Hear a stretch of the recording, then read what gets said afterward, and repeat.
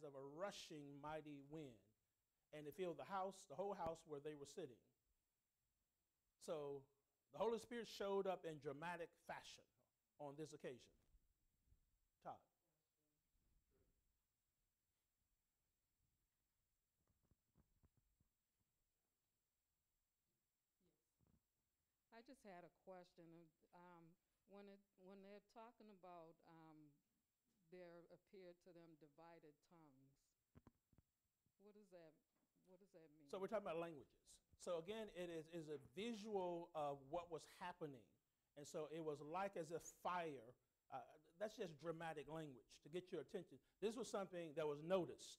If you were there, you couldn't help but understand something was going on. And so God does this in a very dramatic fashion. And each of the persons who, the apostles, were able to speak in an unknown tongue. Because we got a multitude of folk there on this day that need to hear the word of God. And so God miraculously equips the apostles so that they can speak to these people so they will hear the gospel message. And I think that's a good lesson for us to understand that as congregations grow and they get diversified and you get people of all nationalities there, you got to be conscious that the word is able to be communicated in a way they can understand.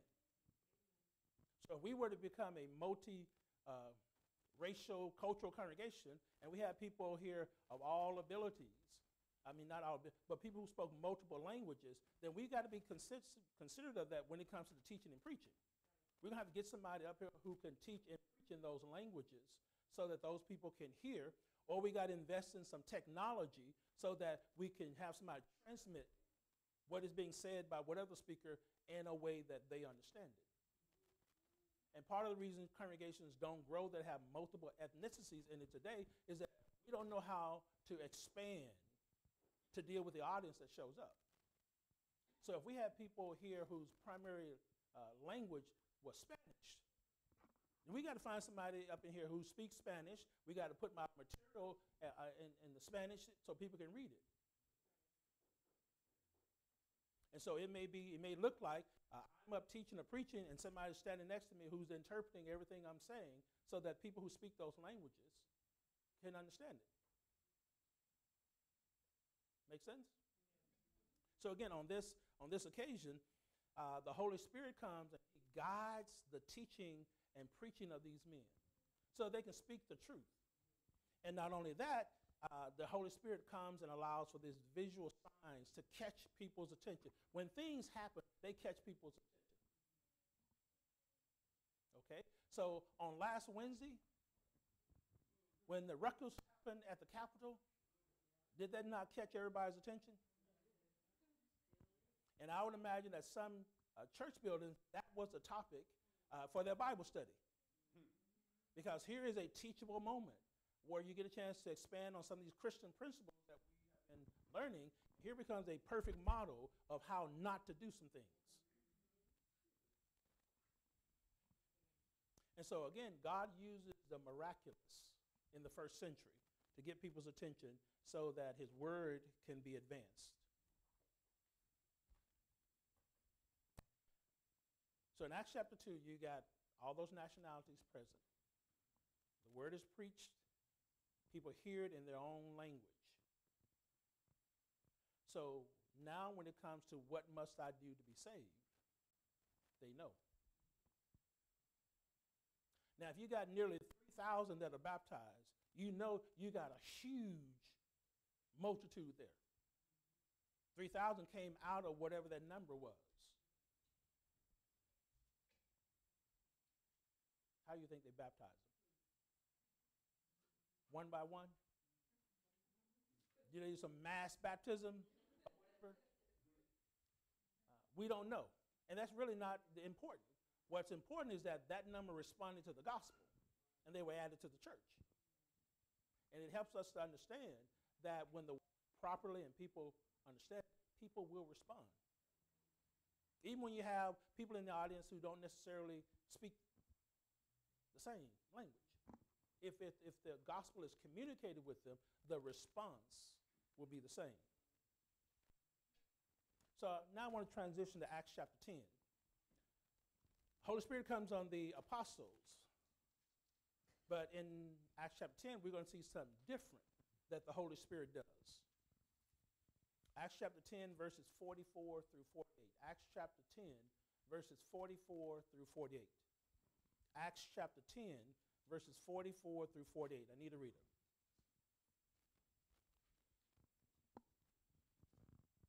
While Peter yet spake these words, the Holy Spirit fell on all them that heard the word. And they of the circumcision that believed were amazed, as many as came with Peter, because that on the Gentiles also was poured out the gift of the Holy Spirit. For they heard them speak with tongues and magnify God. Then answered Peter, Can any man forbid the water that these should not be baptized, who have received the Holy Spirit as well as we? And he commanded them to be baptized in the name of Jesus Christ. Then prayed they him to tarry certain days. Okay, read them again. While Peter yet spake these words, the Holy Spirit fell on all them that heard the word. And they of the circumcision that believed were amazed, as many as came with Peter, because that on the Gentiles also were poured out the gift of the Holy Spirit.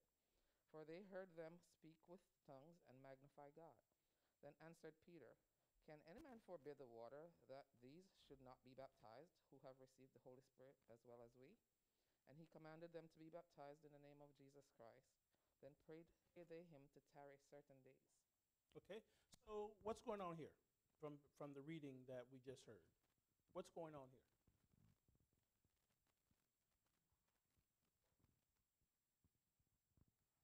Okay, it involves Cornelius. I'll give you a hint. And we've talked about Cornelius many times in Bible classes. So what's going on? Okay, I'll give you another hint. It involves the Gentiles. What's going on here? Okay, that's part of it. That's true. But something happens before that. Okay.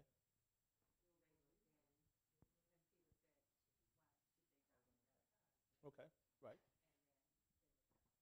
Okay, but we gotta deal with what happens first. Monique, I saw your hand. In the verses I saw that Peter was teaching them, but first of all, he came there with Jews. Peter was there with other Jews, Mm-hmm. and at that time, obviously, they thought that that Christ was for Jews only, and so with these Gentiles receiving the Holy Spirit, that was like confirmation for everybody that was there that Jesus is now extending, or his ministry is extended to Gentiles as well as Jews. Okay. So now we have the coming of the Holy Spirit on Gentiles. Before, it was just on Jews. And you know how Jews felt about Gentiles. They didn't feel they were worth anything. They just feared to go to hell.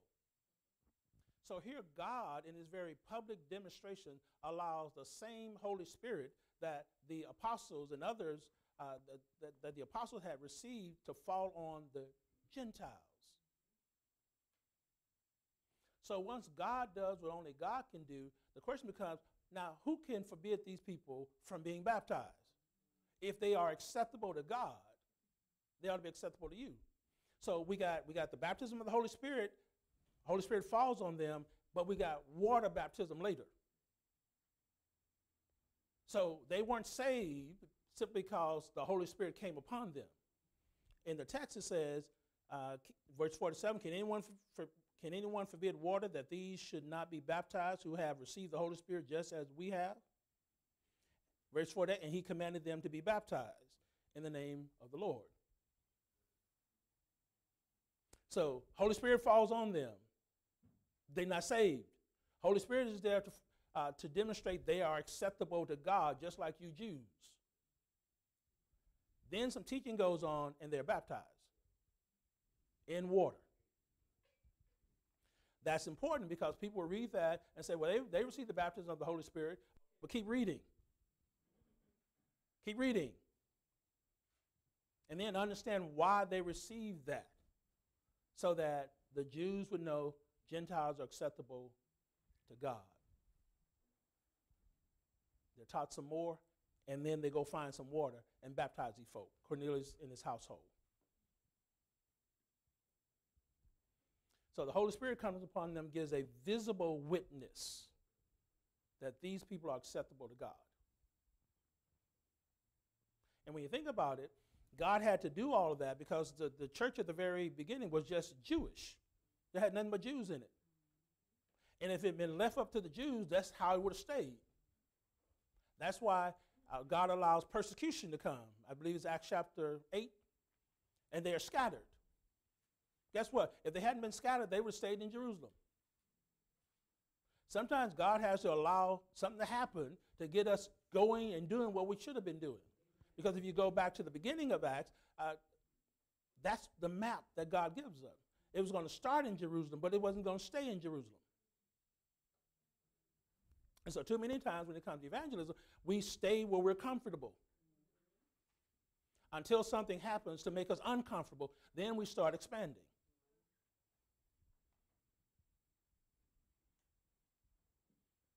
So again, the Holy Spirit shows up in this occasion to help us to begin to understand these people are worthy of the blessings of God just like Jews are. Okay. When we read in Acts, there was an audible and a visual sign of the Holy Spirit. And when Jesus was baptized, the Holy Spirit came down over him as a dove. Mm-hmm. So those are visual Mm-hmm. Signs. Mm-hmm. But is there any reference, perhaps in another version of the Bible, that maybe are we supposed to understand that there was also a very heavy wind or something for us to know maybe what Cornelius and the household experienced themselves? My version doesn't say anything. Right, so the key becomes what is mentioned in verse number 44. And while Peter was still speaking these words, the Holy Spirit fell upon those who heard the word. So something happened. The Holy Spirit did something so that people began to see his working with them. And so there's nothing specifically said about how that occurred or whatever. It is, as Peter was teaching, preaching, the Holy Spirit fell upon them. And so we can speculate on maybe what they were doing, but we shouldn't. Because the point of the passage is to simply help people understand that God's Spirit is available to everybody. All you got to do is be willing to submit to the will of God. Good question, though. Only the apostles could pass on miraculous gifts. I want to look at two passages in Acts chapter 8. Acts chapter 8, verses 14 through 17. Acts chapter 8, verses 5 through 8.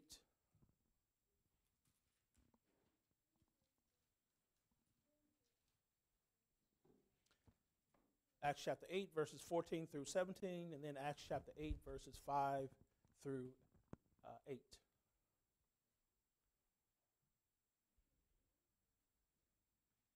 And so I need a reader for Acts chapter 8, starting at verse number 14.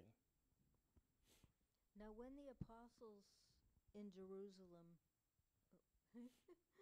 now when the apostles in Jerusalem heard that Samaria had received the word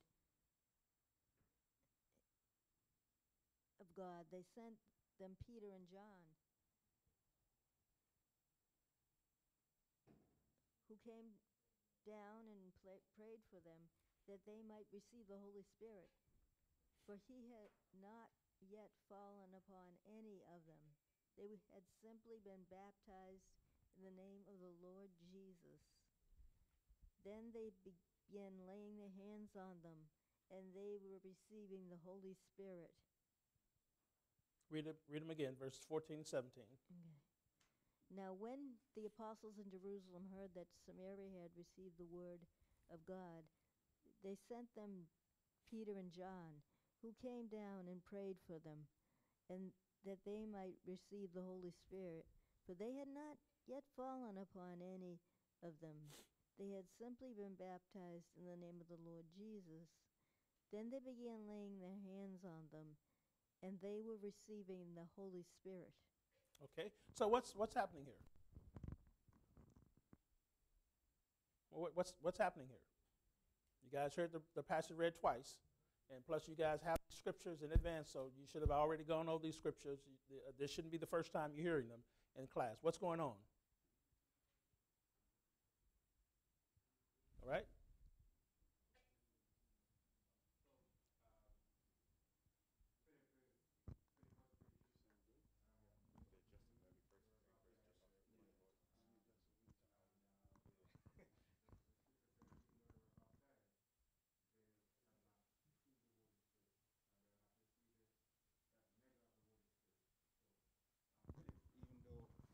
Even though he was a Christian, a preacher, Mm-hmm. when even though they were saved, they believed, he could not pass on any kind of a gift to them. So they had to send back for Peter and John. Okay, good. So, who are Peter and John? Okay, I want to hear with confidence. Who are Peter and John? The apostles. Now, why are they going to Samaria?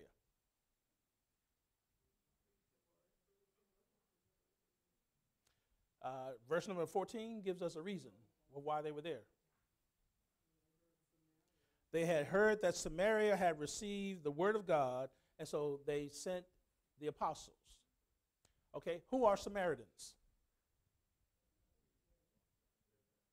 Gentiles. So we still have another situation where the word of God is reaching non-Jewish populations. And God has to step in to authenticate this. So in this case, in order to verify this, they sent the apostles. They sent 2 of the apostles down there to see what was going on. Because again, we're dealing with Gentiles. We're dealing with people who weren't a part of the covenant. And we're hearing that they're being saved. But you got to remember, in the mind of the ancient Jew, they wouldn't understand that. They would not have put the Gentile on the same level as themselves. So the apostles are hearing that the word of God is being taught there. Text will say they came down that they could transmit or help people to understand the Holy Spirit. As the Bible says, they prayed for them that they might receive the Holy Spirit. For as yet, he had not fallen upon them. They had only been baptized in the name of the Lord. So they had only received water baptism. They didn't know anything about the Holy Spirit. So again, we have God doing some things with a Gentile population to, again, establish that these people are just as important to me as you Jews. And so he does it in such a way that nobody could deny that God is at work here. And so verse number 17 will say, they, the apostles, Peter and John, laid hands on some of those people, and guess what? They received the Holy Spirit. Now, again, special things are being done here. And sometimes it's hard for us to understand that in light of what we teach in Acts chapter 2.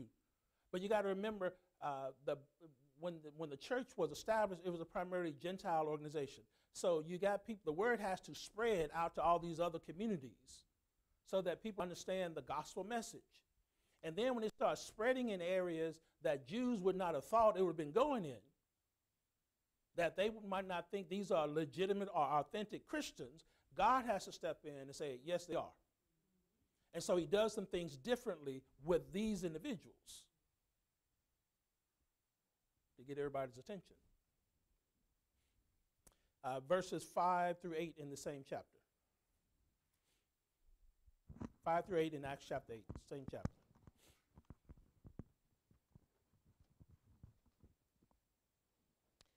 Then Philip went down to the city of Samaria and preached Christ to them. And the multitudes with one accord heeded the things spoken by Philip, hearing and seeing the miracles which he did. For unclean spirits, crying with a loud voice, came out of many who were possessed, and many who were paralyzed and lame were healed. And there was great joy in that city. So what is Philip doing here? What's that?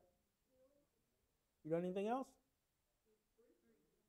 Okay? First thing, verse number 5 says, he goes there to preach or proclaim Christ to them. He goes out teaching the gospel. Verse 6 says, some of the people who he was preaching to, they heard what he said, and seeing the miracles that were done, all of that helped them to come to belief. Now, who is Philip? Who is Philip? I thought somebody would say that. No, he isn't. He's not an apostle. He's a preacher. Okay, let's go back to Acts chapter 6. Let's go back to Acts chapter 6, and someone read verse number 5. Acts chapter 6, verse number 5.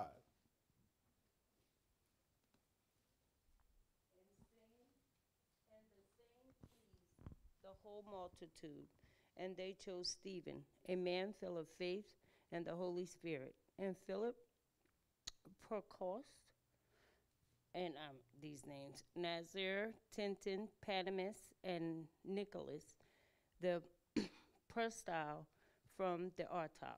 Okay, so we'll excuse your reading. But the point is, here's where we meet Philip.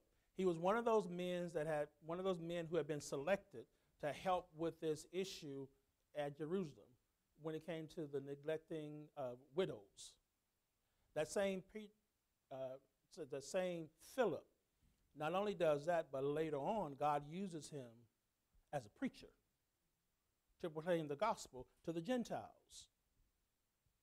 And that's how he gets there. So the point I was going to ask is, how is he able to perform miracles?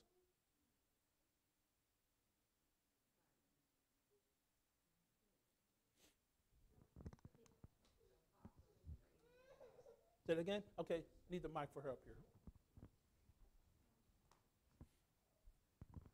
The apostle laid hand on. Yeah, obviously the apostles had laid hands on him in order for him to have this ability to do that. And so I want to use that to undergird this whole idea. The apostles could perform miracles, and people that they laid hands on could. That's why in the same chapter of Acts chapter 8, you'll see Simon the sorcerer seeing this ability, and he wants to buy it. First crooked preacher. He wants to use it. He was a sorcerer. So he wanted to buy this ability so he could overwhelm the people and whatnot. But again, God is able to use and appoint people to perform miraculous measures for his purpose. And he did that because, again, the gospel message is being established. It was established with the Jews, but it also had to be established with the Gentiles in multiple places because you had Gentiles scattered in multiple cities. And the goal of all of that is to say to Jews, these people are acceptable to me, they need to be acceptable to you. And so you evangelize them and you help them, you minister to them just like you would any Jew. And we need to understand that message today. We minister, we help all Christians, whether they look like us or not. The common denominator is that we're all Christians. And so if we can help somebody, we help someone, regardless of skin tone. So we've established that the Holy Spirit came and these miraculous gifts and abilities were there. But Scripture will help us understand, but those things were not designed to last forever. So when the last apostle died, so did these gifts. The apostles were the ones who were baptized with the Holy Spirit. They had the ability to lay hands on people and transfer these gifts. When the last person the apostles laid hands on died, so did these gifts. So the apostles were able to lay hands on people and pass on gifts. When the apostles died, there was nobody else to pass that on to anybody. The individuals that they touched who had that ability, guess what? When they died, who else is going to do this? There's nobody else to do it. And so that's why the passage in 1 Corinthians chapter 13 is so important. And so if you turn with me to 1 Corinthians chapter 13, verses 8 through 10. 1 Corinthians chapter 13, verses 8 through 10. 1 Corinthians chapter 13, verses 8 through 10. And so what people in our contemporary churches don't understand is the miraculous measures or miraculous gifts were never intended to be permanent. They served a purpose when the church was being established. They served a purpose when the gospel was just being spread across the world. They helped to authenticate, to verify that the men who are saying what they're saying, these people have been sent by God. They are authorized. Now, what does 1 Corinthians chapter 13, verses 8 through 10 say? Prophecy and speaking in unknown languages and special knowledge will become useless, but love will last forever.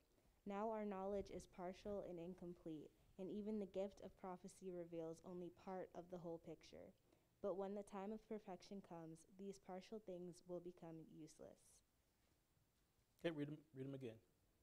Prophecy and speaking in unknown languages and special knowledge will become useless, but love will last forever. Now our knowledge is partial and incomplete, and even the gift of prophecy reveals only part of the whole picture. But when the time of perfection comes, these partial things will become useless. Okay, now walk with me through verse number 8 in your translation. I like the way it reads. So go slow. Verse number 8. Prophecy and speaking in unknown languages and special knowledge will become useless. You guys see that? Your translation says it will cease. They served a purpose, but that purpose was never to be continuous. What else does it say? But love will last forever. Now our knowledge is partial and incomplete, and even the gift of prophecy reveals only part of the whole picture. Okay. So instead of us craving miraculous measures, being able to do this, that, or the other, what Paul says is we need to be concerned about loving folk. We need to be concerned about caring for those who can't care for themselves and not focused on doing things that bring attention to ourselves. It is about ministering to those who are in need. And so that's why he would say love never fails. You want to be involved in something that has long-term benefit, start loving folk. Start just loving them. And you will have something to do until the day you die. Not only that, but you have something to keep you busy and occupied. So you won't be gossiping, backbiting, being a busybody, trying to run other folk business.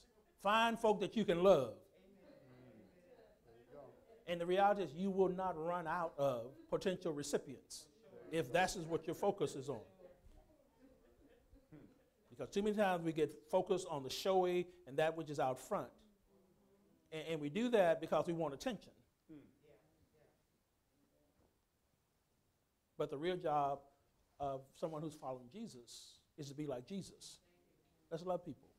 Let's do all we can to bring people into a saving relationship with Jesus. And you have your hands full right there. And so the miraculous measures or gifts from the very beginning were not intended to be here forever. And if we follow the logic that God gave those gifts to the apostles, and then the apostles were able to transfer them to individuals, and once the apostles were no longer here, once the individuals that those gifts were transferred to were no longer here, there was no more miraculous gifts. Now, again, you will have people who say, I can speak in tongues and all those kinds of things. And what I would say is do not argue with them folk. You can convince yourself of anything. You don't believe me? Let's go to Washington. So a person can convince themselves of anything. It doesn't have to be true, but they may believe it. And so since we know what the word says, our job is to teach people, not to get bogged down in arguments. You can't force anybody to believe anything, but we can share the truth of the message of God with people. And once we have done that, we are demonstrating love. So moving forward, stop arguing with folk. Just simply share the word of God. Now, I don't have a watch, and the clock on the wall is wrong. So somebody's going to need to let me know when it's about 10:40.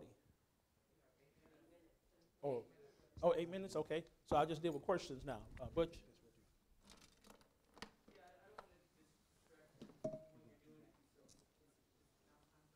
Yeah, because I'm through with that segment. I was going to go to another topic. There's a lot of different questions that I have. I don't know if you have time for all of them, but one of them, sorry.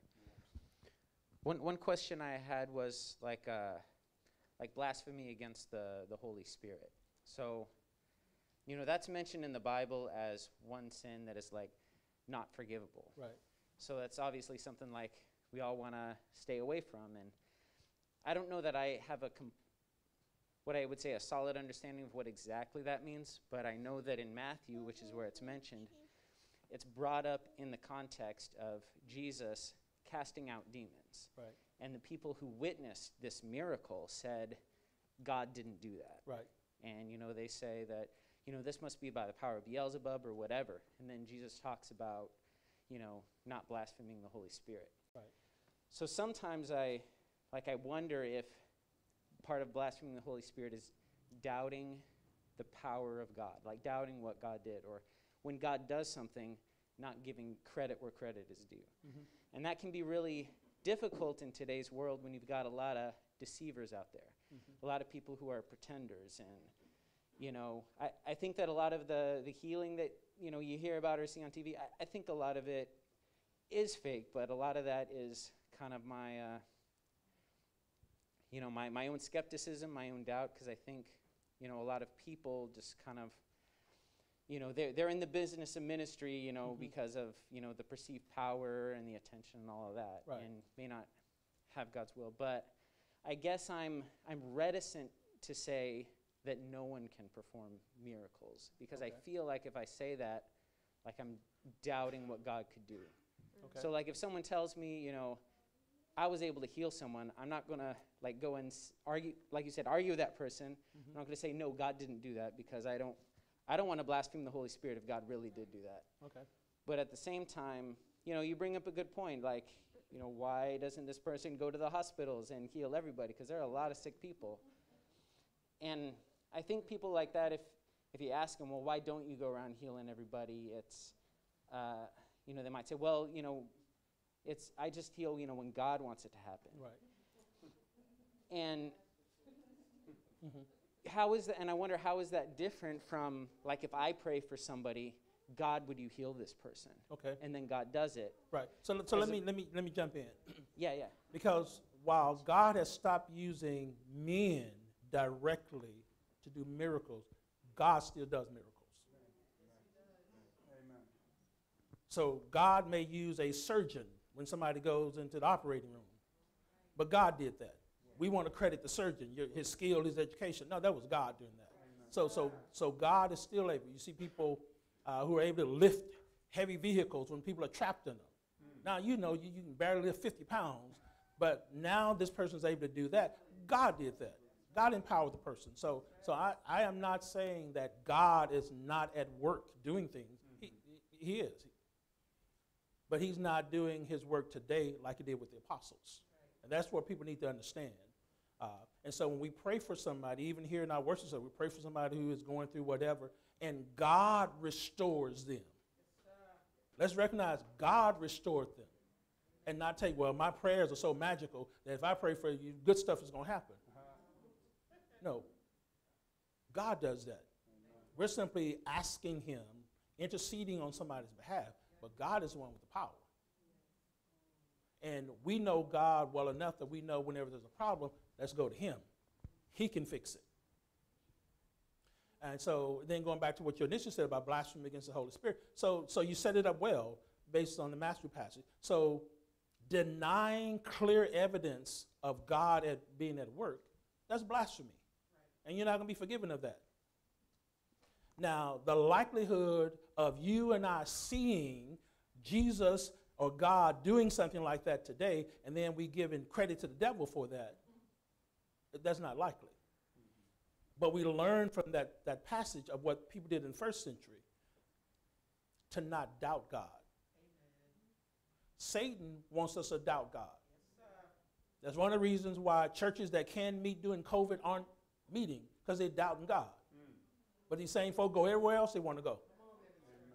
But you act like you're going to die if you go to a church building. And so the same God that takes care of me when I go to Stop and Shop will take care of me in a worship service or a Bible class. Same God that takes care of me when I stop and put gas in my car at a machine that 1,000 people have touched before I get there will keep me safe here. And so it's not blind faith, because I'm going to have my mask on and socially distance and wipe stuff off and all of that.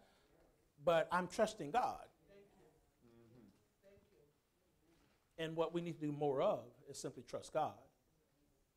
Follow common sense measures and whatnot, but recognize that the glory all goes to God. The fact that many of us have not been infected with COVID, that's God's doing. Because we all know folk who have been infected. So you ought to be thankful and say, God, why didn't you let me get infected? Well, there's a reason. Talk to God about it, find out why. There you go. But good question. Anything else you want to add on to that, or that was it? Well, I guess kind of building on my thoughts about it is, sometimes people can have a different perspective of the same thing. Like, you talk about, the surgeons and the doctors, and, someone having what we would call a miraculous recovery. Now, someone with more faith might say God did that. And, someone maybe who doesn't believe in God will just, talk to you about cells and biology, and, there's some sort of coincidence that, it happened seemingly overnight that this person got better. And so, just kind of that difference in perspective. So, I don't want to say that everyone who believes that they have the power of healing is necessarily like someone who is intentionally trying to deceive people. Like, they might be, someone who is well-meaning with good intentions and thinks that, and it might just be because that person has a different perspective. Like I said, they probably don't go around thinking that they really can heal everyone, but, it's whether God chooses to do it or not. Right.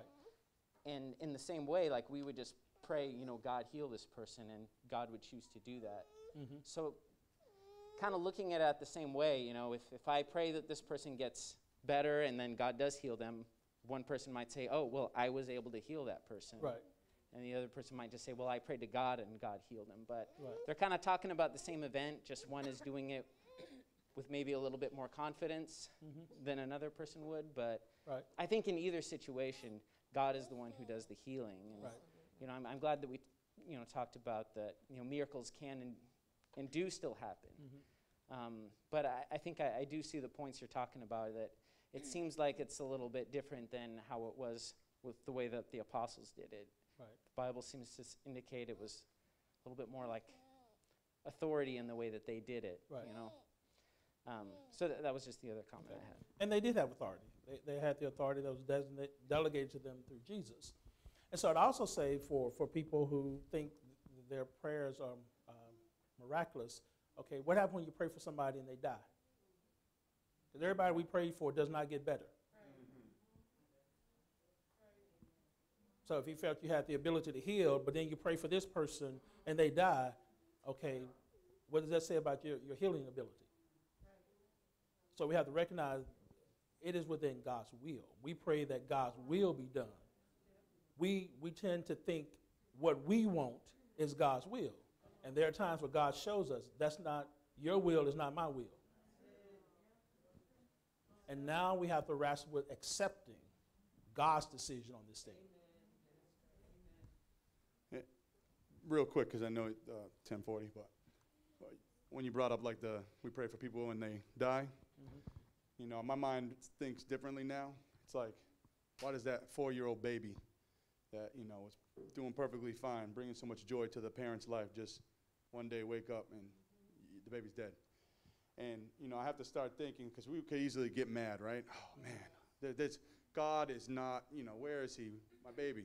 Right. And I had to start thinking like deep, like I could wake up tomorrow. Well, I could not wake up tomorrow, and that's it. And I had to look and see, okay, when people die, they've served their purpose. So whatever they did in life affected somebody else. So if I die today, I must have done something that God said, okay, you've reached your point. Either you've gone too far the opposite way, or, all right, you did what you needed to do. Let's pass the torch on to the next person. Come on up, you know, be amongst your brothers and sisters when the time comes. So I just kind of think a deeper meaning, like, you know, let's just enjoy life, and when it's over, we served our purpose or somehow. Right. Okay. What's your hand up? You just, okay, in agreement. Okay. Matthew, saw your hand. Matthew's hand was. Okay. And then this will be the last comment. I just wanted, when Todd was speaking, that there's a passage that came to me. I was trying to remember where, but just says that when we pray that God's will, that we ask according to his will. And I find that that helps us to simplify, well, me, to simplify the prayer, to know that, hey, just ask God for his will to be done. Amen. And so why don't you lead us in our closing prayer? Let us pray. Great God, we are so thankful to you for this day. Another chance at life, another chance to learn more about you and to be better workers in your kingdom. We thank you for the session we just had. Continue to thank you for our teacher and his desire to teach. Pray, oh God, that you'll be with him, be with us as a congregation, be with us as we are in this new area, and that as we go out into the fields to work for you. Be with us as we go into the next session, as we pray through Christ's name. Amen.